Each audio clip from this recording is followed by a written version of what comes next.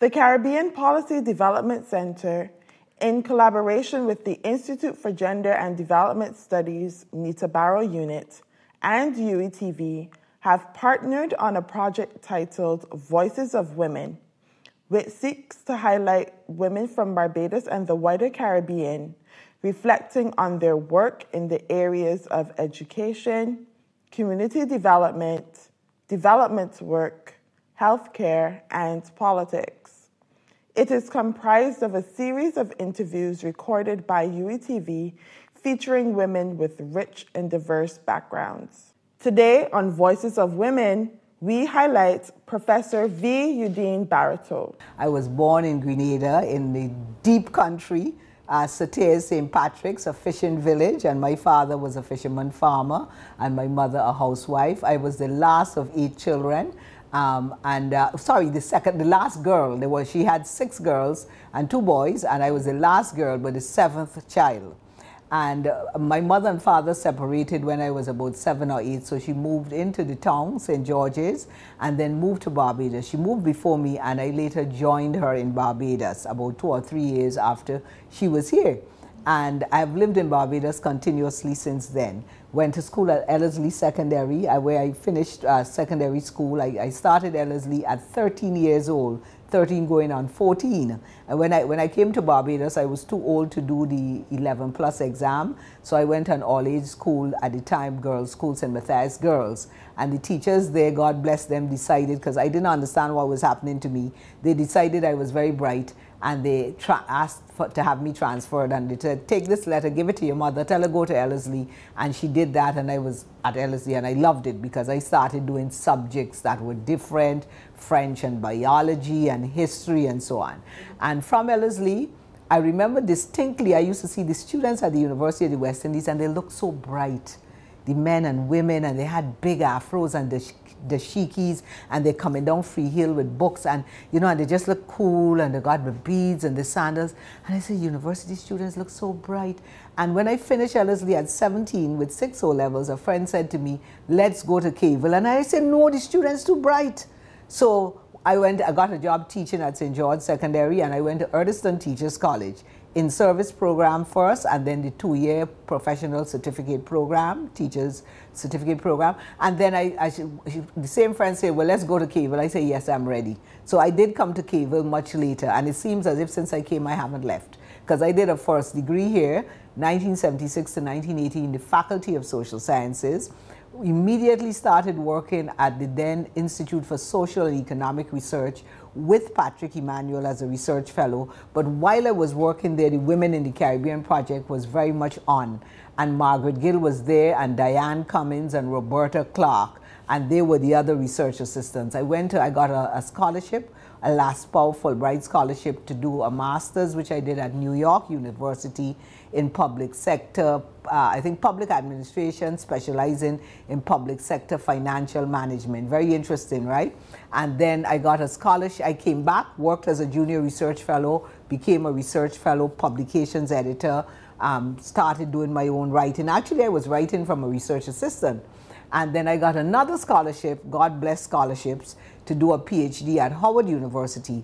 And I did a PhD in political science, and my 2 majors were political theory.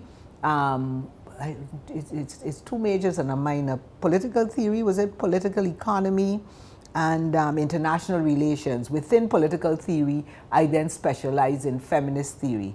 I came back here, I changed fields because I went down to do mainstream political economy and fell in love with a course called Philosophy of the Social Sciences, taught by a feminist scholar, and it just lit up my head. I mean, it was like really falling in love. I couldn't leave the discipline alone.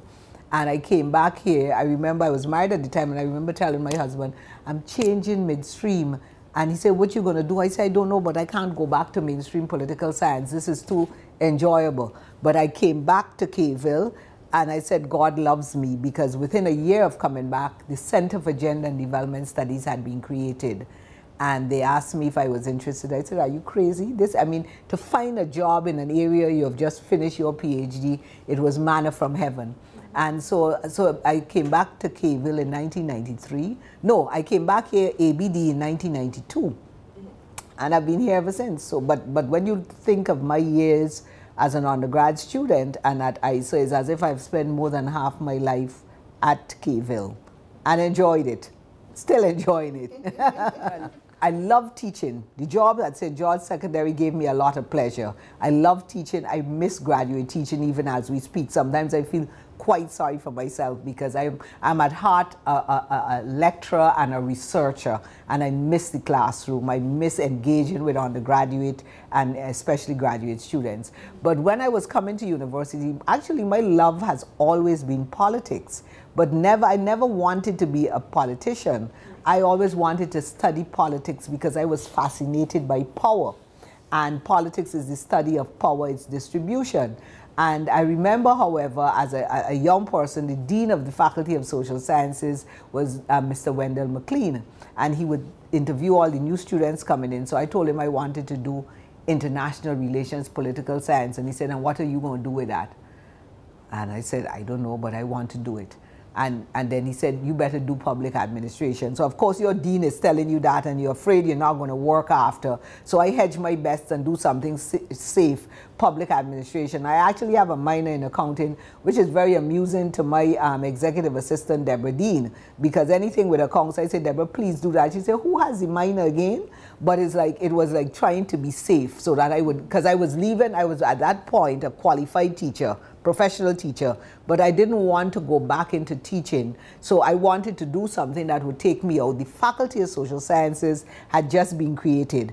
And the dean told me, don't do political science, do public administration. So I did that. When I was going to do the master's again, I wanted to go back to political science. I spoke to him again, and he said, what you going to do with that? You have to do something where you will be employed. I listened to my dean. I did public sector financial management. I did all courses in public finance, passed them really very well too, got very good grades. When it came to the PhD, I said, you know what, the PhD is a lonely individual journey. I don't want to hear from anybody. I am doing what I want to do. I won't lose the degrees I have, but I will build on them. So I went to Howard University to do a PhD in political science, in political economy. And as I said earlier, I took this course called Philosophy of the Social Sciences, which is one of the courses all students are supposed to take. And the woman was a very good political theorist and philosopher, Jane Flax. And because although she taught the founding fathers of political theory, she interrogated it, Plato, Aristotle, Hobbes, Locke, all the coming right up, Hegel and so on. And what she did, she taught the theory, but then she taught like the juxtaposition of women's condition. And at the time, I didn't realize what was happening. So I just said to her, what course are you teaching next semester? And for a year and a half, I was doing all her courses. And at the end of a year and a half, I said, oh my God, I don't want to go back to the mainstream. So, and that's when I made the jump and went straight into feminist theory. So while these things are happening to you, you don't know it's happening. It's unfolding in a way, because I had a career at ISA too as a research fellow and a publication. When UE Press had started, they had offered me the job as editor for the press in the early days. I was interviewed and I had been accepted, but I didn't want to be an editor. Even though they felt I was doing a good job, I wanted to do research. So it's kind of like things fall in place over your life. But I've always kept the love for teaching, and I think the study of power, which attracted me to political science, manifested itself in feminist theorizing. Because you know that in a lot of my books you see love and power, confronting power, theorizing gender. Because when you're talking about inequalities and injustices, you're really talking about unequal, asymmetrical distribution of power. So a fascination with political science from very early, and what seemed like a much later understanding of feminist theorizing, they clicked and came together and gave me my insight in feminist theorizing. That I came to terms with this as a relatively mature PhD student. But I remember, for instance, that my first boyfriend, when I got into that, And we're very good friends. And he said to me, Eudine, you were always like that. He said, you used to get so upset because we were like dating around 1920. So, and he said that I used to say at the time that I'm going to open a school for women and teach them to respect themselves and teach them how to be, because I don't understand how in relationships they allow themselves to be treated like that. And I said to him, he said, yes, you don't remember saying that? We would read something or hear something about somebody and you would get very upset. And of course, even back then in relationship, girlfriends at 18 or 19 would talk to me. They would talk to me and say to me, you know, please, you know, help me understand this situation. And I would say, but you know, how, we can't say this to you. I mean, what about what you need and what you want? And I remember another occasion, I had this boyfriend that I loved to life, you know. I mean, I really loved him. I was going away to study, and he wanted me to study somewhere else because it would be closer to him. Mm-hmm. And I can reconcile it in my head because NYU was a very good school, and he wanted me to go to a school in Florida, which would have been closer to him. And I said, no. I mean, I really loved him, but I can understand, but I figured like I need to be at this university. It was ranked second in public administration in the United States at the time. And he said, well, if you really cared, you would have, I said, no, I mean, you already had your PhD. And I needed to get my master's. I was going for my master's. I needed to get my master's at a good school. And I couldn't see why he felt that, and I genuinely could not see it because I saw it as being very different. This was about me getting a degree at a very good school and not wanting to be with you. And we would work it out and try to see each other. But people later say that these things are like feminist thought. And I don't know. And I mean, I told you in my introduction, I was the last of 6 girls. And I had, in our family, my mother's children, mother and father, the first was a boy and the last was a boy. So the last was spoiled by everybody, including all the sisters, and the mother and father, my mother and father. And my older brother was also spoiled by my sisters. He was a cricketer in Grenada. And my sisters would help wash his clothes, his cricket, the white things and the thing. I was very amused by all of this. And I mean, like my older sisters or my mother, when I was younger, would probably wash my clothes. But as soon as I became a teenager, I said, don't touch my things, I'm doing it. And my mother would say, you're always independent and own way. Because she naturally did the laundry, but then she would talk during the week and say, oh, I have these daughters and they're pretty and they don't want to do their laundry. And I say, not me, don't include me in that. You can't take up my clothes when you're doing your wrongs and then talk about it. And I insisted I would actually, because she was doing it almost by rote, and I would actually hide it so she wouldn't get it because I didn't like that with her saying that. And I never understood how automatically somebody's laundry belonged to you because you are female and the person is male. Whether husband, boyfriend, you know, those kinds of things. Because I figure in a household, the laundry belongs to everybody and everybody should share it. And I don't know, my sisters didn't think that way, and I don't know if it had something to do with the fact that I was the last girl. But certainly, lots of my friends and family say that I always had signs of what would later manifest itself as feminist. But like, for instance, when I worked at ISA in the Women in the Caribbean Project, I wasn't working on the Women in the Caribbean Project. Roberta and Margaret, Gill and Diane Cummins were. But I would ask them, what y'all doing? And I have always liked why. I don't like superficial answers. And at the point, I could not get a good answer as to the why, the in-depth at the time. And I did a project for Pat Emanuel on looking at women as political leaders. He sent me through the Eastern Caribbean to interview women in politics. And I love that, up and down the Eastern Caribbean. But I've always wanted to go deeper. So when I think that course at Howard made a number of things click in my mind. But another thing that's very important, even before I called myself feminist, I had started a women's group in the late 1980s called the Women's Forum.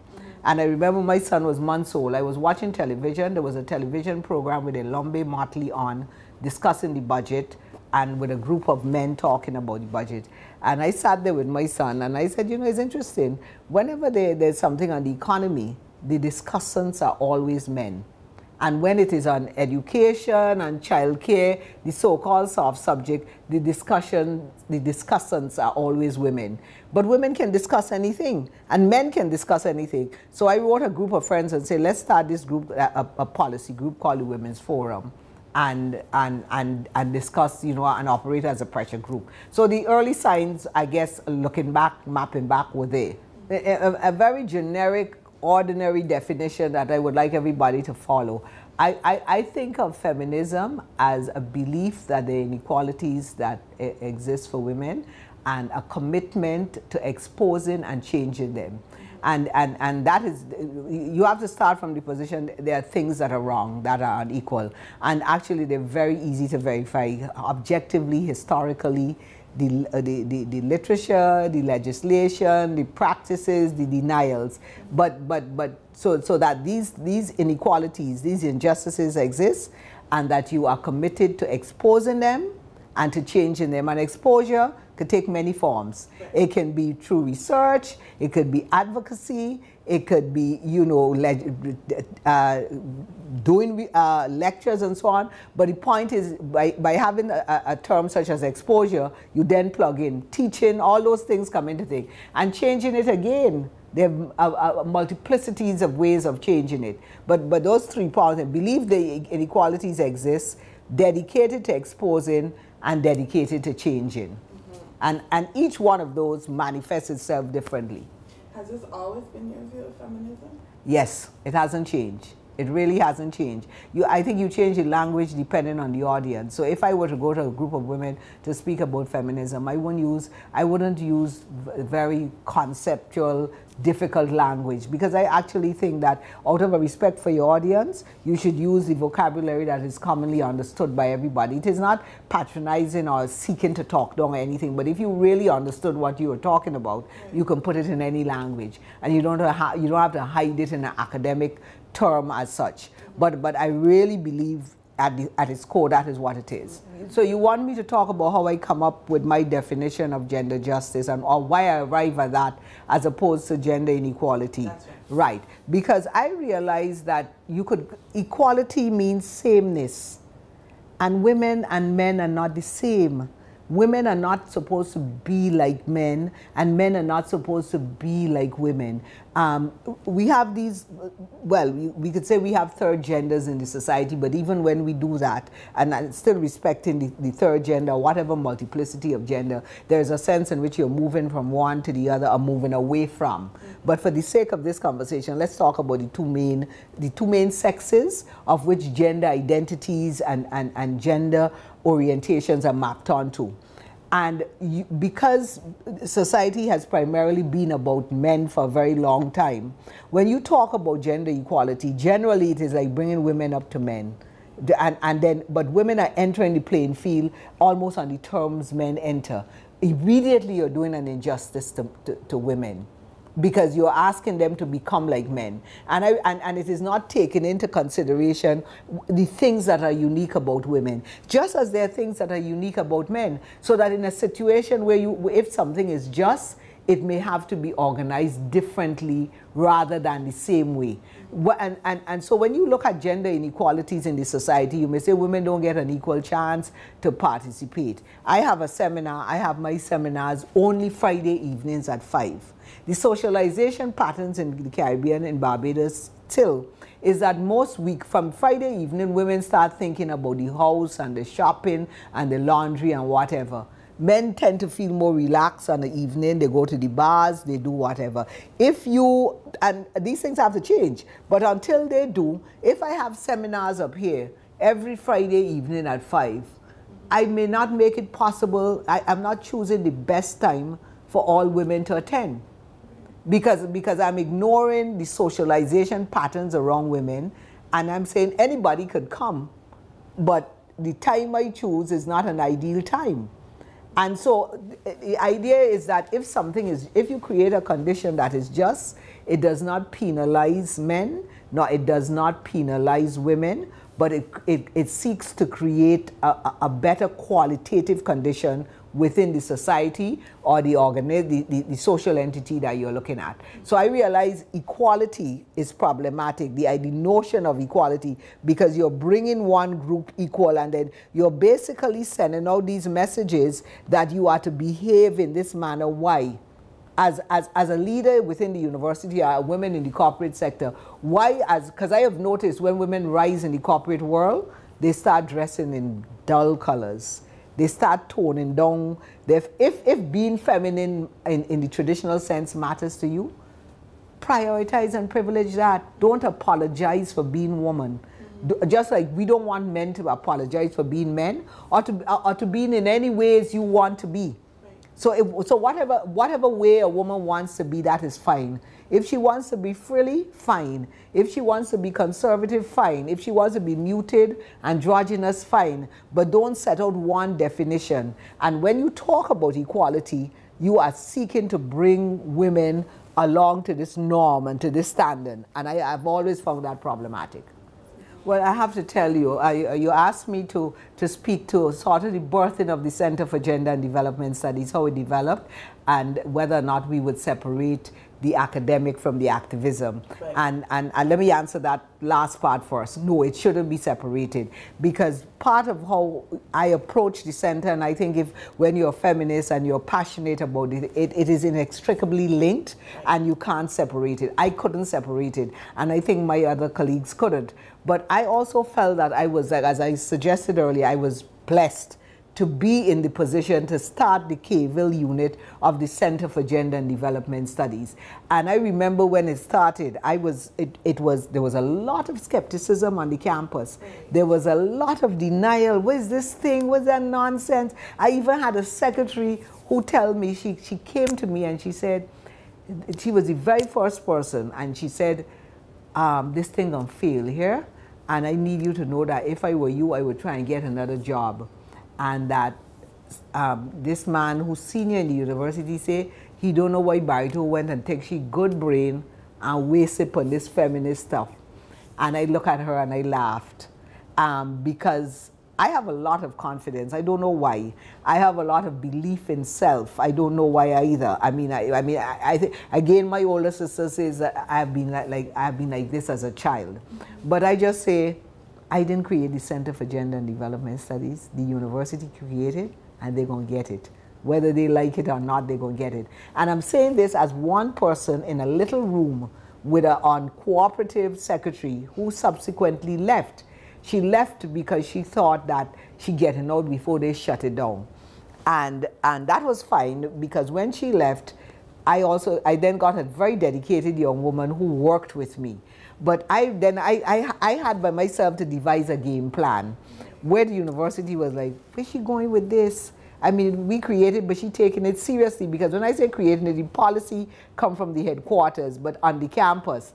And I had this 15-year strategy that I broke down into 3 5-year trunks or tranches. And I said, in the first 5 years, they're going to get visibility.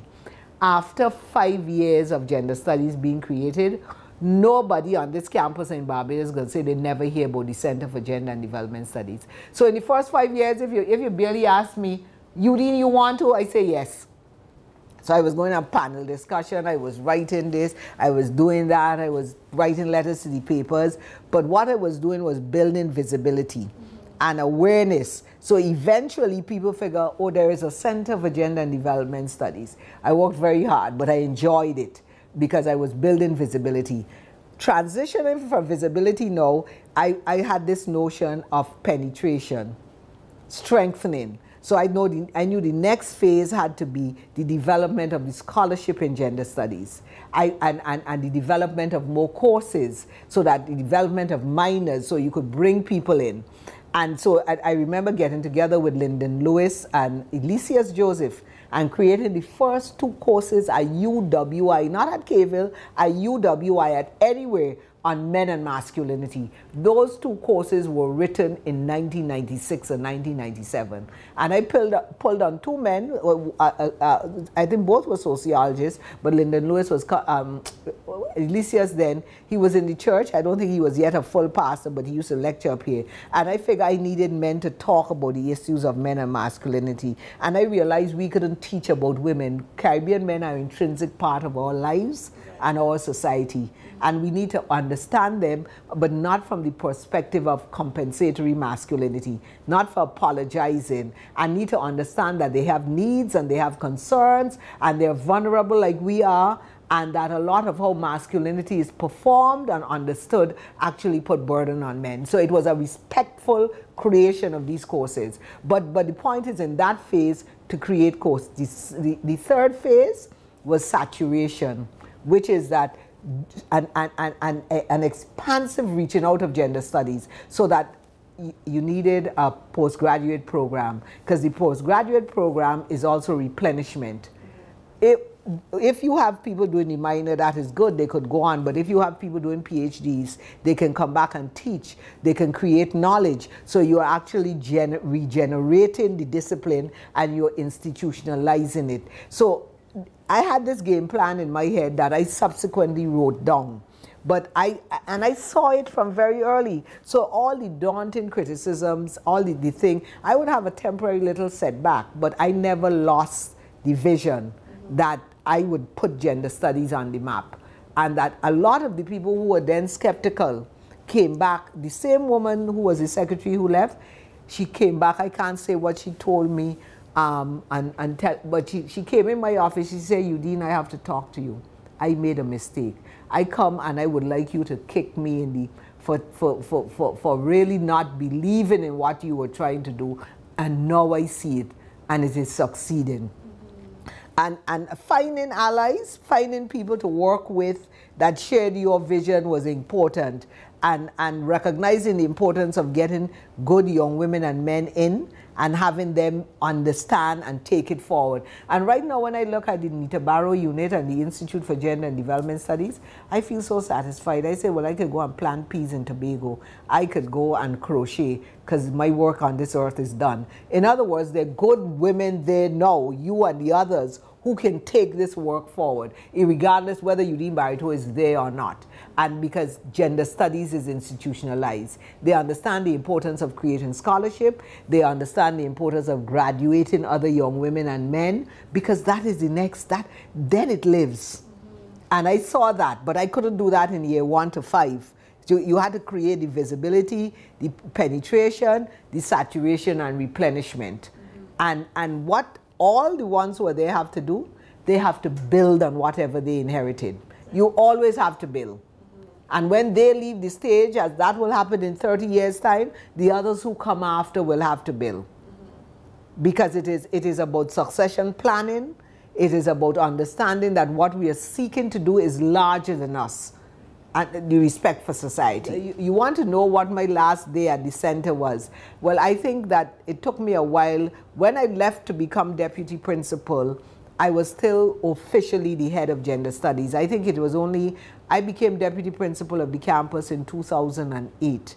And it was only in 2013, I think, or 14, that my post as head, because my substantive post was head of gender studies. And so the university couldn't appoint anyone, which is part of the university rules, not my rule as such. And I was always seen as the de facto head, although when I left, I sort of, this is yours, run with it. If you want to consult, fine, because I believe in mentoring, not mothering. Yeah. The difference for me is mothering, I'm not hovering. Mentoring, if you think I have something to say to you, if you think you can learn from me, then you seek me out. If you don't, I'm not going to come to you, because I respect your chance to lead as you define. And I also think I can learn from you. So I don't have all the answers. Mothering is different. Mothering, you are the adult, and there's an infant coming into a young person that you're raising. And at some point in life, you stop that. I clicked off being the full mother in terms of my relationship with my own son about 15, and we started having a different relationship. Like now we are very good friends. I'm his mother, we love each other, but we are very good friends. He's an adult, he's a man. And I saw him like that from the time he was about 17 going on 18. So I stopped the mothering, even though he would seek me out for advice. I would tell him, it's your life. If you don't ask me, I don't have anything to say to you.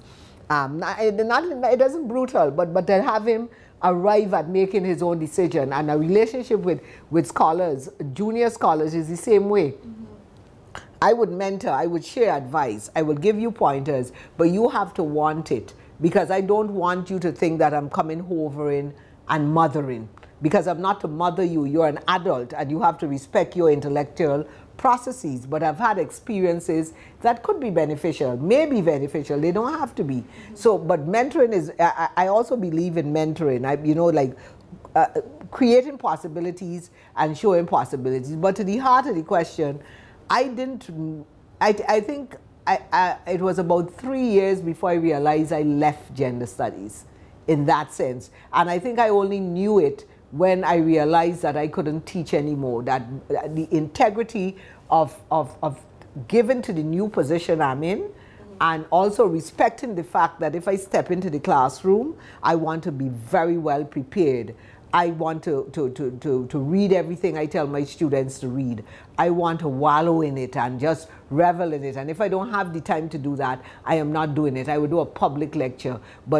I'm longing to go back into graduate teaching, so that when I retire, I want to do some graduate teaching. If gender studies would have me, but if they don't, I would sit and read and write and so on.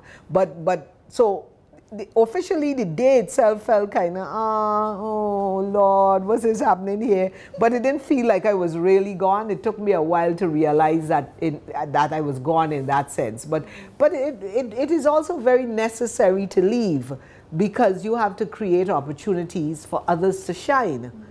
And I had been head for 15 years. And I've been grateful for the opportunity. It was time for other people to rise to the fore. And it was a good decision, because I'm seeing the blossoming of good leadership coming out. So I'm very pleased about that. I'm going to speak to how being a feminist has informed my leadership style as principal, and the fact that I watched a small unit grow. Well, I think gender studies really equipped me for the role of principal. I was deputy principal for a long time and had an excellent working relationship with my predecessor, the new, well, not new, but the vice chancellor, because he's 2 years as vice chancellor, Sir Hilary Beckles. And we worked very closely and we worked very well together. A wonderful unit, a great man, a visionary, and created this wonderful campus. But stepping into the position is not the same thing as being number two. When you step in, the buck stops here. But again, and I was taking over at a time when it was very difficult. Government had imposed tuition fees. The students' number had declined. The economy had tightened. There were a lot of things that officially could be daunting. But I was not scared.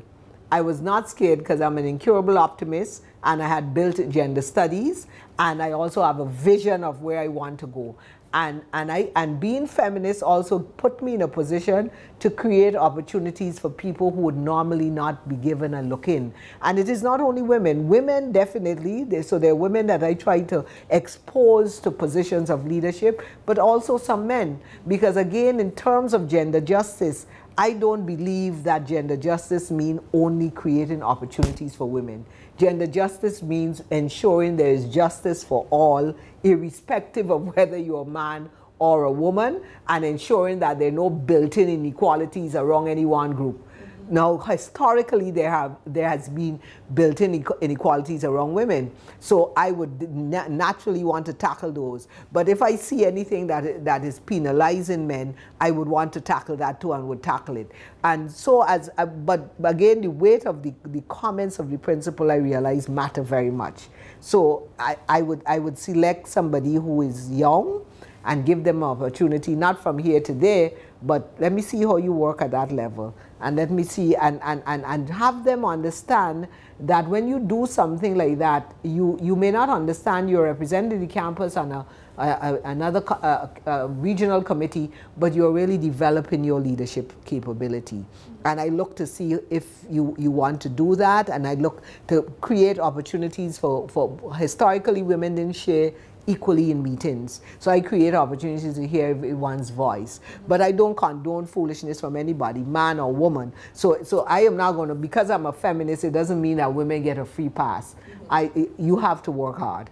You have to deliver. I believe in one developing one's integrity, whether man or woman. And so, and I would say for a lot of young women who want to be in the academy, develop personal integrity, be committed to scholarship, be committed to working hard, and be committed to giving of your best. But I would say the same thing to a man. But in the old system, there were opportunities that were created more for men than women. I'm not going to be part of that. I'm going to see to it that women also get a place at the table. And if I see a woman who is much better for a leadership position, then she's going to get that leadership position. But again, in terms of gender justice, I really try to ensure that. So what I've noticed, like almost all my deans are men, only one is a woman, but they're all very comfortable working with me. They also know I'm not going to take any foolishness from them because I'm not shy and retiring. I understand that the buck stops here. I understand that I'm answerable to the Vice Chancellor and to the Caribbean public for the governance of the Cable campus. So if something happens, I'm going to deal with it. And so I'm not going to be like a woman who's afraid to be in charge. I think you can't be like that in leadership. If you're in charge, you're in charge. But because the power of that, with power comes responsibility. And with responsibility, you have to have respect. So as a woman in leadership, I have to respect the power that I can display or use and not abuse it. I mean, pushback happens at every level. A lot happened in gender studies, and there's some pushback here, but guess what? When I sit here, you know, there are lots of things. For instance, if the principal doesn't take a decision, it does not happen. It doesn't mean that you go out there and say, oh, I'm not, you listen. You listen. I do a lot of consultation.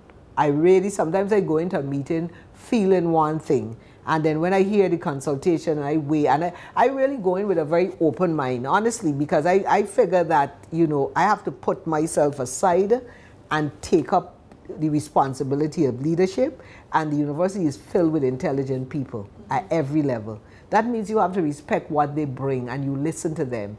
Now, every now and again you have a strong gut feeling about something and you go with that, because ultimately you have, as a leader, you have to be comfortable with what you finally, the decision you finally take. But I am willing, I have taken decisions already where I tell the staff, okay, the senior management, okay, my heart is not in this, but 1, 2, 3, 4, 5 of y'all feel strongly, prove me wrong. Because leave it to me, I would not support this. But you say this and you say this and y'all agree, so the principal is not going to be a holdout. I'm going to agree with you, but I don't believe in it. No, it has to be something that I also could feel, because there are others, there have been situations where almost everybody in the room disagree with me, but I say, and this one, this is what I decided, because I feel very, very strongly about that. But on the whole, I do a lot of consultation, and yes, there's pushback because people have to get used to you and your style, and also just the fact that you're a woman. Remember, I'm the first woman to head the Cable campus, and I'm doing so after an outstanding, strong, powerful leader of 15 years. I mean, you know, so Hilary Beckles wasn't shy and retiring, and he had presence, and he was here not for 2 minutes, he was here for 15 years. So people are used to his style, and I was never going to be caught in walking in his footsteps. Impossible.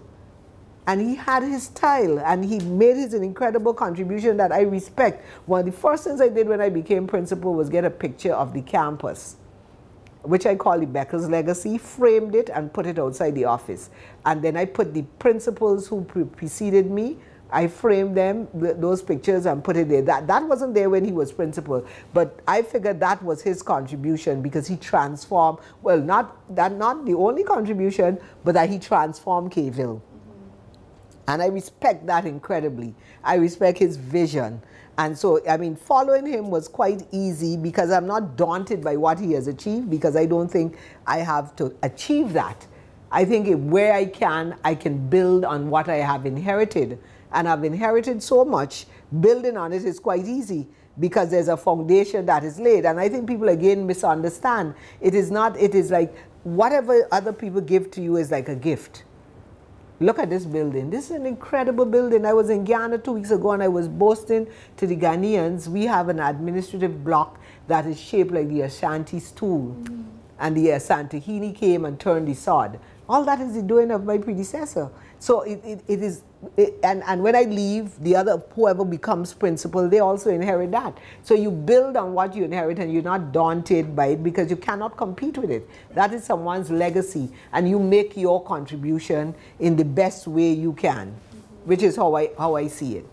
Oh no, it was a wonderful joy, and I think he's the son of a feminist mother, and he's a normal young man who is, when I say, you know, he's not a saint, he's not a demon, he's just a regular young man in the Caribbean, Barbadian young man, but he has a very clear understanding of my work and a great respect for it, and I think it started a lot by me respecting him.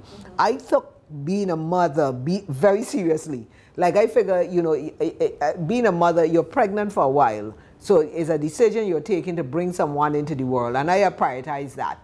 So I figure, and I figure the mothering period, even though the relationship changed when I consciously changed that relationship when he was about 15, 16, I saw myself as having full responsibility for him from birth to 18. And what I meant by that, and when at 14, I would say to him, you know, when you become 18 years old and you do something that breaks a law, regardless of if I ball or not, the police can put their hand in the back of your pants and hold you up so and take you away, right? So that at 18 years old, you're an adult. So we have to understand, you know, what that means. Our relationship would always continue, but the law and society relate to you differently. So if the police come knocking for you at 18 years old, I can't say, oh God, leave my son, you can't do that, right? But, so I had a responsibility from birth to 18 for this young man. But even as a little toddler and growing, I respected him and respected that I had a responsibility for shaping a mind. And when I traveled, I would take him with me whenever I could, if it wasn't disruptive. And I factored him into my life. I went to University of Toronto in 1997 to inaugurate the Women in Development Fellowship held in honor of Dame Nita. And the first thing I said to them when they wrote to me and they said, we would like you to come to do that, I said, I have a son who's about 7 years old. He has to come with me because I'm not going anywhere for 3 or 4 months. I would leave him like Halima and do the university travel a week, max 2 weeks, but not 3, 4, 5 months. I said, you know, he's not going to be your responsibility, but what you have to do for me, if you want me to come, because if you want me to come, you have to find a school for my child. And you have to find a school. If I have to pay a fee, fine. But the school has to be near the university where I'm teaching. And so they said, all right, because I'm doing all this negotiation, because I'm not going if it is not right for him. Right. And then, so they found the school, and I had to develop a postgraduate course and teach it. And they said that, so it's PhD students I'm teaching. So the PhD classes are 7 to 9. So I said, no, I'm not teaching 7 to 9. I would either teach 9 to 12 or 12 to 3. And they said, why? I said, because my son would be in school at the time. And 7 to 9, he's, you know, he needs to do homework and so on. And they said, oh, but he could be in the classroom. I said, no, he's not a burden. I'm not having no child lying down in the classroom. I'm not taking him from Barbados without his father, his family, his friends. And I am teaching, and he lie down in a bench in the classroom. You know, I have a choice. If I didn't have a choice, fine. But I have a choice, and I'm not punishing my son. So that PhD class was taught 9 to 12 at the University of Toronto because I wasn't going. And I mean, they wanted me. I was honored. I was thrilled. But I was going to come on my terms. And he saw, because I figured that the early years mattered very much. The other thing, we had a lot of conversation. I listened to him a lot, and we did a lot of things together and helped to shape how he thought. I remember when he was about 9, maybe a little younger, he wanted to take some chocolates to school for a girl on Valentine's Day. And we learned so much. You learn a lot from your children. So he told me about it, and I said, how nice. And so the next morning I get up, I put it in a nice little gift bag and tie a ribbon on it. And then he didn't want to take it, it looked kind of girly. This is what he said. He said, Mommy, I'm not walking to school with this gift for Crystal. Crystal here is because she knows who she is. With this little bag, it looked girly. I said, no, it doesn't look girly. It looks like a gift for a girl. It's not girly. You are bringing a gift for a girl. And he said, oh, all right. And he took it. And when he came back home in the afternoon, he was very, very annoyed. I asked him what happened. He said when he bring it, and these are his words, 7 or 8, he said Crystal snatch it, and she run with all the girls at the back of the classroom, and they say, what Cabral give you? And they all eat the chocolate. He said, Mommy, she didn't even tell me thank you. But that wasn't the part that was bothersome to me, and this is happening in the 90s when I teach in gender studies, and I raging with building the center, and I listened to this little boy talk. A teacher had been selling roses, plastic roses, for $3, and the other boys had bought plastic roses for the girls. He was the only one who brought chocolate. No, he didn't buy a chocolate. He took up my chocolate at home, but I didn't mind, and bring for Crystal. He said when the girls see the chocolate Crystal had, they went back and say, I can't call the boys' name if they hear this, because they're all friends still, all of them. And they just say, Steve wasn't in the class. Steve, have for this rose, I don't want it. And the girls gave back some of the boys the rose because they wanted chocolate. Now, I was very disturbed by this as a feminist. That first he said that Crystal didn't give him anything because he expected a gift from her. She didn't tell him thank you. She take the gift and run with her friends. And the other girls then say they don't want a rose, they want chocolate. And I'm saying, how little girls are 8 already making that decision? You see, when we talk about gender systems, the message is coming from somewhere else. I found him in another one that shows up how boys think, and I had to talk to him about that. The last week in class now, the 11 plus, they pass and they're going to the exams. So time to do something for Miss Holder, who was their teacher. And he come home, he blue vex, he quarreling with the girls, and the girls selfish, and all the girls in the class selfish, and the bad-minded, and I said, okay, yes, what happened? And all the boys vexed with them, what happened? They had a function for Miss Holder. I say, yes, and what happened? And the girls give Miss Holder a gift, and I say, okay, how many girls give it? So it's not the class? No, the girls say the gift is for Miss Holder. So I said, well, where are the boys? They didn't include us, Mommy. So I said, well, how you mean they didn't include us? They include y'all. The girls put together and they buy a gift for Miss Holder, or they made a gift. And I said, well, what y'all did? Well, Mommy, lunchtime we went playing. I said, oh, so the girls staying at lunchtime and did something for Miss Holder, and then y'all went playing, and now y'all vexed that Miss Holder know that y'all weren't part of the gift.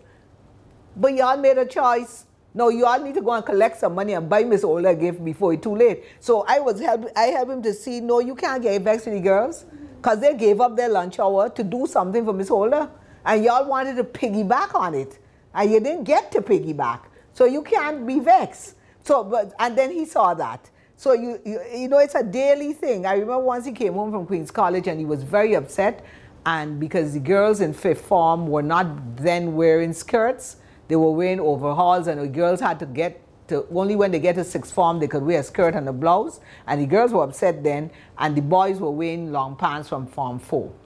And some of the girls were complaining, and he joined with them and signed petition, and he tell me, the other boys tell him, Cabral, you only doing that because your mother is that feminist woman at the university. And he said, well, Mommy, I don't understand, because we get to Form 4. From Form 4, we could wear long pants. And the girls still in the little bitty things. And in 5th form, the girls still got that. I think it's unfair. So, you know, I would smile to myself because there were things he started taking for granted about how women and men should be, without realizing it. And what was a joy, every now and again he would make a joke with me as a 5th former and start calling concepts in feminist theory, and he would sit down and call out names and say, I wonder if Barbara Bailey wants to write on educational inequality, but perhaps Elsa Leorini would take it up, but maybe Jocelyn Messiah. So I said, Cabral, how you know these names?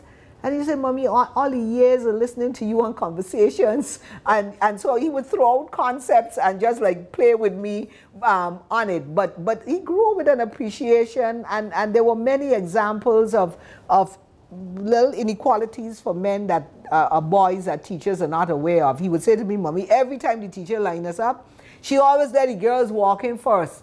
All the girls go in first and then the boys. I said, well, she could alternate it. She could let the boys go in sometime, and then another time they had a bus tour to Farley Hill. And I got the rawness of a young boy hearing me talk about inequality and gender justice. He come home and he said, Mommy, I got a gender injustice for you. We were on a bus to Farley Hill, and the teachers let the bus full up with the girls sitting down, and some of the boys had to stand up, and I had to stand up too. And just like them could get tired, I could get tired too. And the teachers let all the girls sit down. I said, but you know where that come from? He said, it's unjust, Mommy, it's unjust. I said, well, yes, I agree with you. They could share the girls and the boys sitting down and standing up. But you know where it come from? There was an intrinsic belief that women are weaker than men. And I said, the teachers never stopped to think about it. He said, well, I'm only like 9 or 8 or whatever, and my 9-year-old knees weak too, and I need to sit down too, and they ain't get. So it was those kind of little things that made you stop and think that teachers also need an understanding that there are things they may do that they haven't even thought about, that could cement the traditional gender roles and hierarchies. As a feminist and as a mother, I enjoyed motherhood. I still enjoy motherhood, and I think the greatest achievement of my life was having my son. I'm really proud. I've achieved a lot in life, but I think the thing that gives me the greatest joy is that to know I have contributed a normal human being.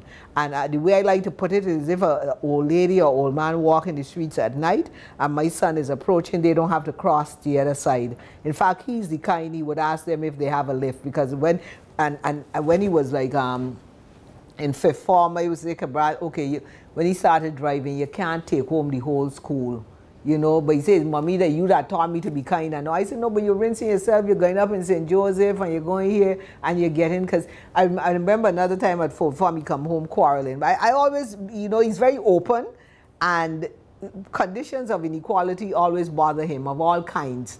So what had happened, the lady, the janitor, tell the class that when they leave on evening, they must put the chairs on the desk so that she could sweep the room.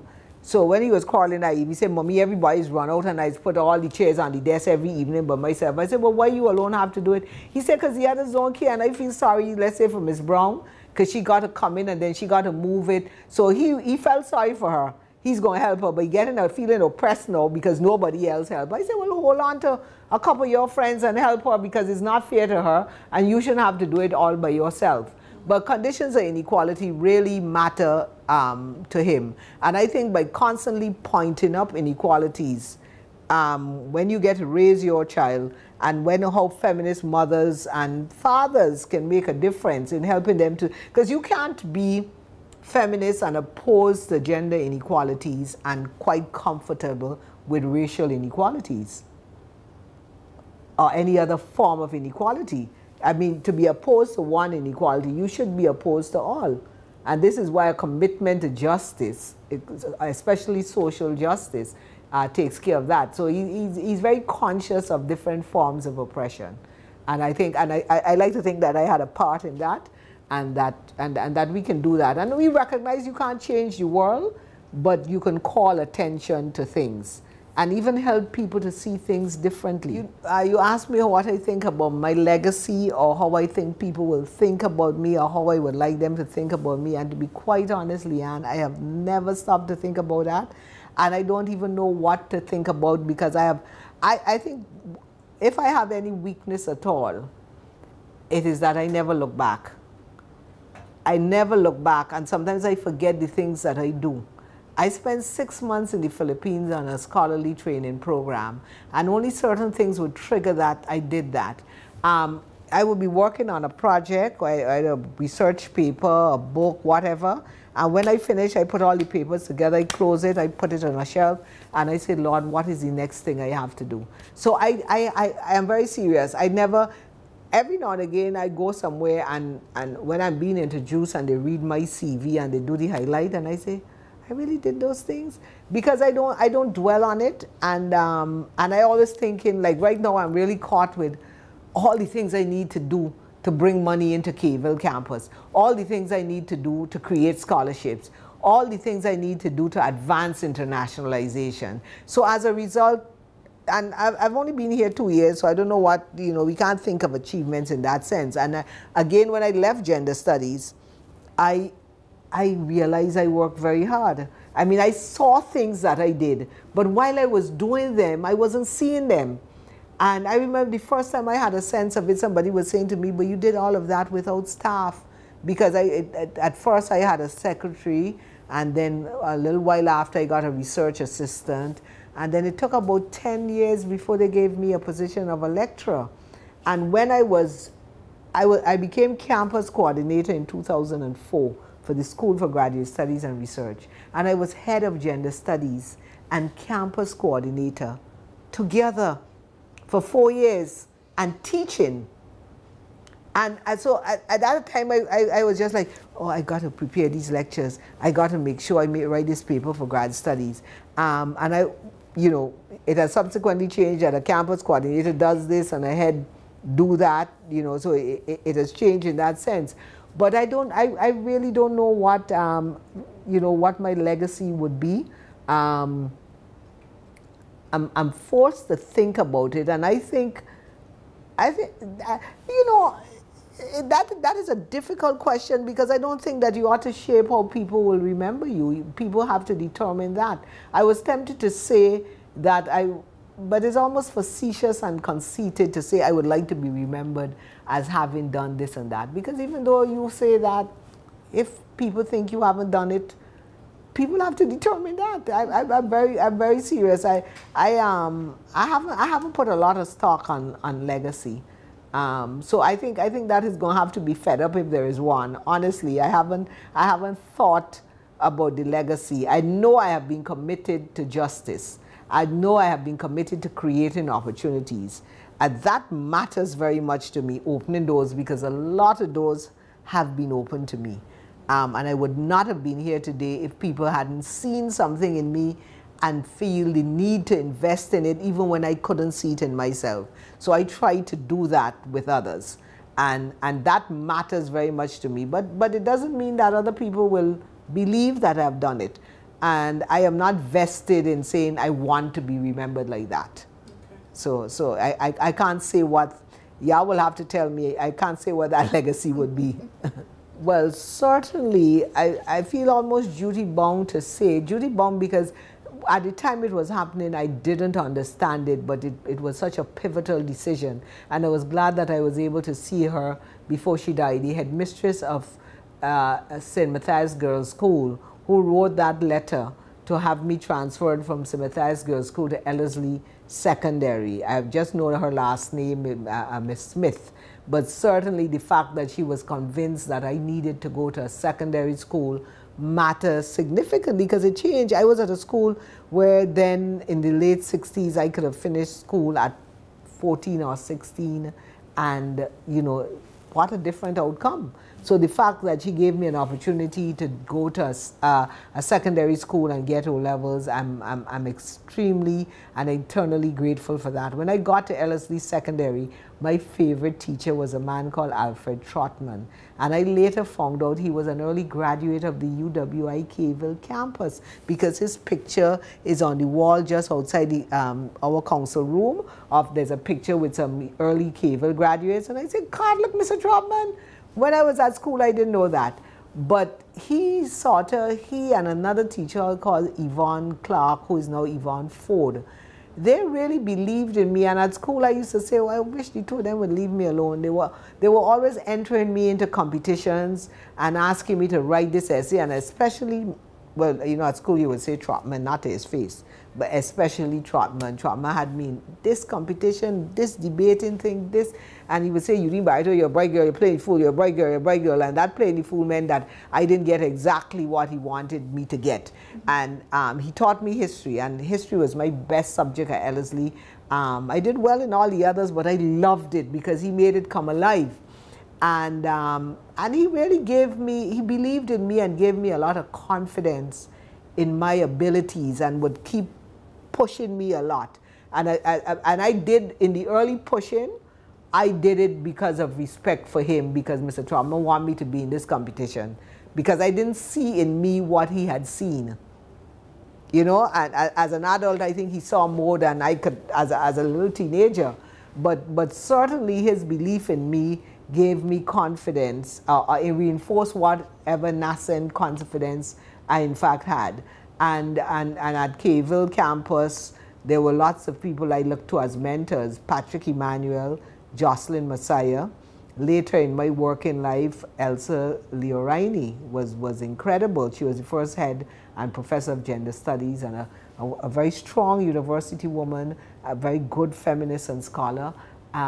Certainly Jane Flax was pivotal in my life. Jane Flax, she ended up being the supervisor of my PhD thesis. And I would go to conferences and make presentations. And when I finished, people would come to me and say, "Where did you study?" And I would say, "How would you study at Howard? And who did you study with?" "Oh my God, you studied with Jane Flax." "Oh my God," you know, so she had a lot of respect out there. And we still remain very good friends. But, just right within my family, my mother, an incredibly strong woman, and all my sisters who I love to life. And great friends, good friends that have, the names that I call to you, Diane and Margaret and Joy and Sonia and Pat, People Rhoda, we remain friends today. So you learn from each other and you grow, and people reflect to you possibilities, and you are eternally grateful.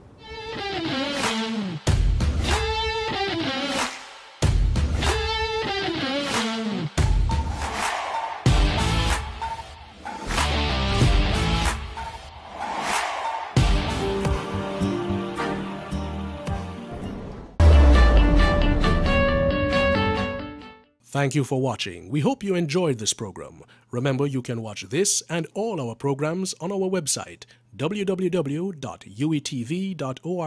available anytime, anywhere, and on any device.